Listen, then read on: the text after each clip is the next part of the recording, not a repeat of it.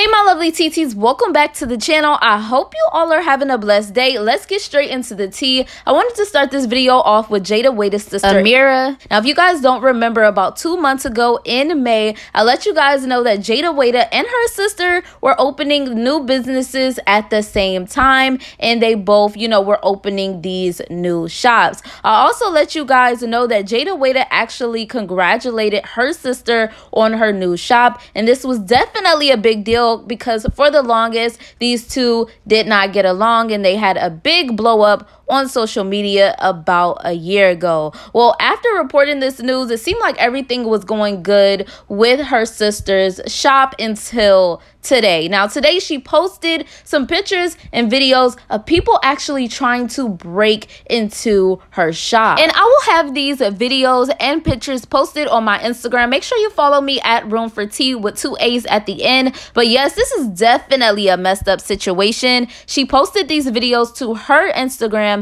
and said, if anybody has any more information, DM her. There is a cash reward. Now, even though it doesn't look like there was a whole bunch of damage done to the shop, because a couple of hours later she posted to her Insta story showing that she got the windows and everything fixed. It was something minor. I still feel like this is a very messed up situation. Now, to kind of be on the fence about this situation, Ameerah hasn't spoken out and said that she has had any problems with anybody in the past that could have caused this situation to happen, and that doesn't justify this alleged situation. But just saying, we know how some people are. Some people get very angry and feel the need to get back at people, and this is one of the ways that they would do it. But still, I just don't feel like it was right. It's taking it too far. If she's not breaking into your house, your shop, your car, why are you trying to break into her shop? It's just not right. You don't see people trying to break into Walmart or Target or any of these other big companies over minor issues or arguments. So I definitely don't feel like resorting to this was necessary just because it's her shop, just because it's her business. But like I said, we don't know the story behind this because this is not something that she has shared with us. But if more information comes out, I will definitely keep you guys updated. If you are interested in this story, definitely let me know in the comments below. Anyways, I want to move on into Miss YungMiami because everybody was scared for a second when YungMiami posted to her Twitter and she was like, guys, guess what? Now, everybody was in the comments guessing that YungMiami was actually pregnant again. Now, after people started to just assume that YungMiami was pregnant again, she decided to clear up this rumor, child, fast, quick, and in a hurry. She said, I'm not pregnant. What's wrong with y'all? I am on birth control. Now, even though she's not pregnant, and this was definitely a sigh of relief for a lot of people, which I do not know why. Why was everybody pressed on her being pregnant again? I don't understand it. Let me know in the comments if you know. It does look like she's interested in a certain new someone right now, and we know this because she posted on her Twitter and she said, I'm feeling a certain someone right now, with a smile and hearts emoji. Now, we all know who YungMiami's baby daddy is, and we know that they have broken up or been broken up for a little minute now. YungMiami has, posted consistently saying that she is happy with being single, but now it looks like she's into somebody now who I think this is personally, and you guys can let me know who you think it is in the comments below. I think it's Diddy, because we all remember just a couple of weeks back at P's birthday party, and P is the CEO of Quality Control. Diddy and YungMiami was holding hands. They were all booed up, whispering in each other's ears. There was all types of pictures and videos that came out of these two together. And we all have to remember that Diddy is also single as well as YungMiami. So do you guys think that these two are actually dating?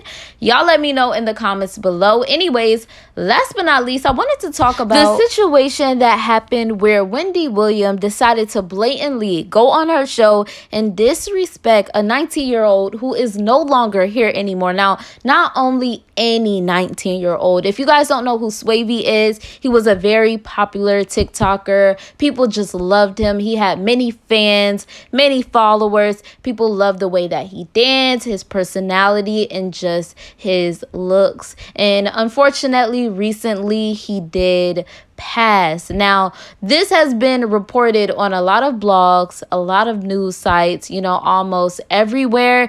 But definitely when Wendy Williams reported this, she reported it in the wrong manner. It was very disrespectful to me and a lot of people. Now, Wendy Williams started this off asking her audience, did they know who Swavy is? And then telling them that, you know, he had more followers than her on TikTok. And then she looks back at his picture on the widescreen and looks him up and down. Then she tells her audience that he had passed. Of course, her audience gasped, and it was definitely just an awkward situation from there on. Now, of course, when this show was put out, a lot of Swavy's friends and family did not feel good about this. One of his family members, and I believe this was his brother, decided to speak out about this situation. They tagged Wendy Williams and they said, Wendy Williams, you should be disgusted with yourself. You couldn't even remember my little brother's name. You seen that he was trending and you used him for clout. Everybody already talking about him and you made it even worse by putting out a false narrative. My mom can't even mourn because everybody being so disrespectful about her child. It's sad that you have to worry about getting a lawyer when she haven't even buried my brother yet. Y'all so insensitive. Somebody else posted and said that they are working on trying to get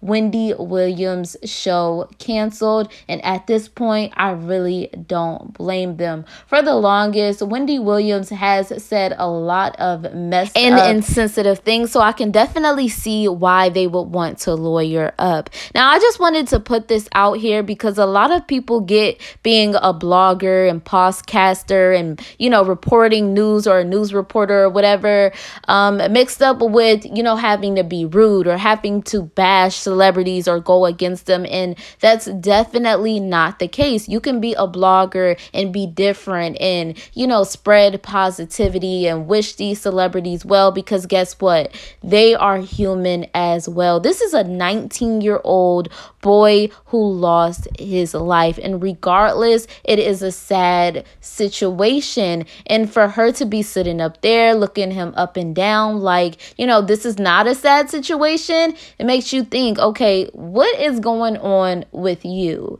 And if you guys, you know, are up to date with Wendy Williams' show, you know that recently she was going on Tabitha Brown, and Tabitha Brown and her husband and her whole family are some of the most positive people ever. So it definitely seems like Wendy is going through some type of midlife crisis, and it just seems like she's just taking it out on everybody. But I definitely want to know you guys' opinion on these three situations. Once again, my lovely TTs, thank you for watching Room for Tea.